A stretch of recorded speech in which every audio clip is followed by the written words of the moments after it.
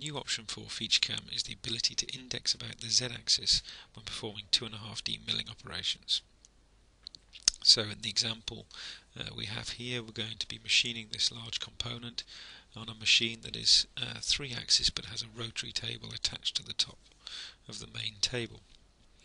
Now what this means, it allows users to mill parts that, even though they exceed the travel of the machine in one particular direction, they can be machined in stages using the rotation of the table around that Z-axis.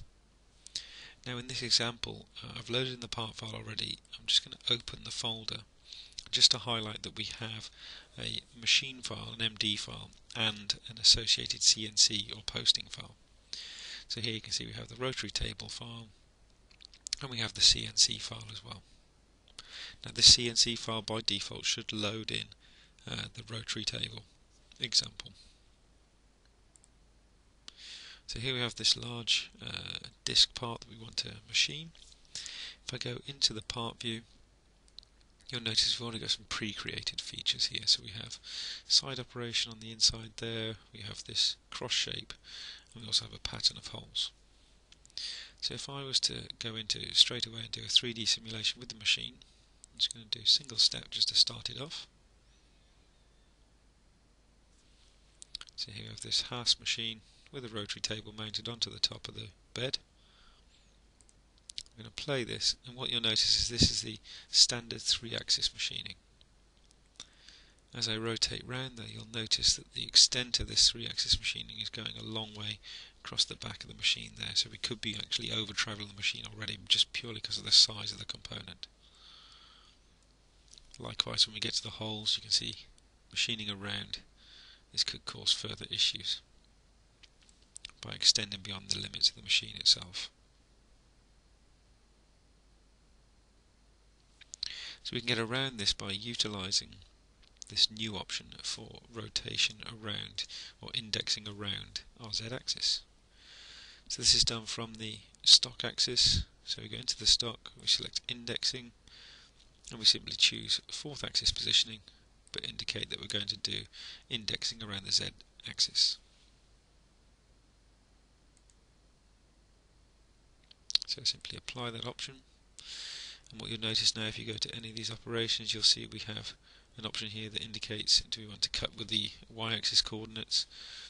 So I can turn that on, and I can apply a rotation, or I can turn it off.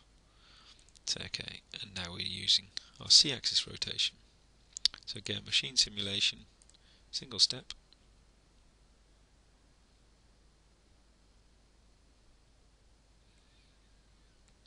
So again, playing this.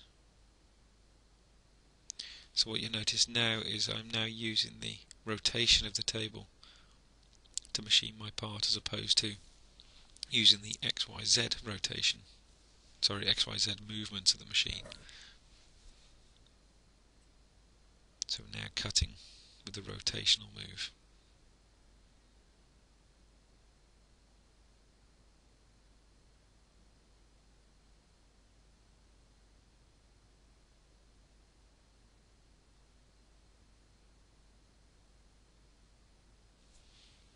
So what you notice, if I rotate the machine around, you can see it's very little movement in terms of the y-axis movement of the machine. We're just simply moving X and C to machine the part.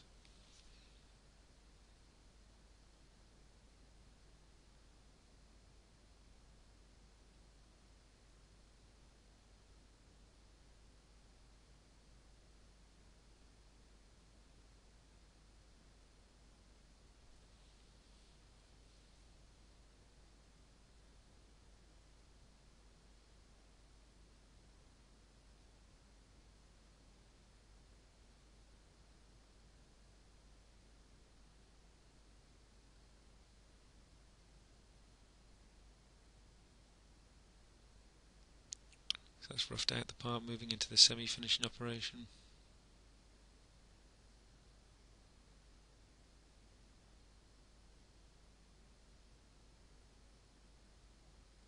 And then finishing that first side.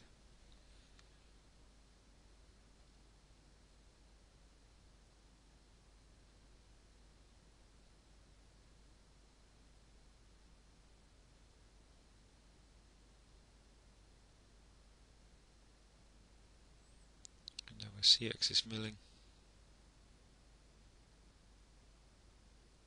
the internal slot.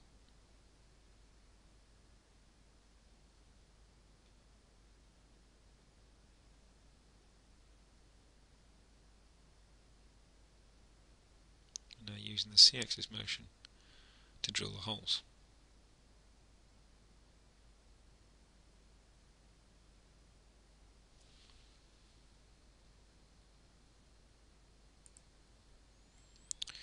So another option that's available to us is the ability to machine things such as this slot here. So I've created a new slot.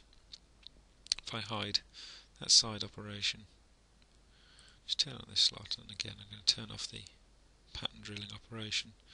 So we have a slot in there that we want to machine. If I go into the details about this, so this is actually using the y-axis coordinates, but I've placed a rotation of 90 degrees. So at the moment it wants to cut along the y-axis, but the rotation of 90 degrees will mean it will try and cut along the x-axis. So again, machine simulation, single step again.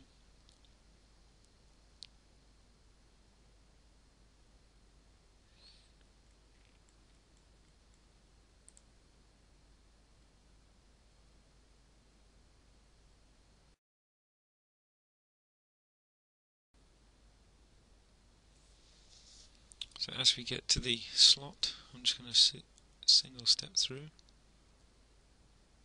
You now notice that even though the slot was placed in the y-axis, we're simply rotated by 90 degrees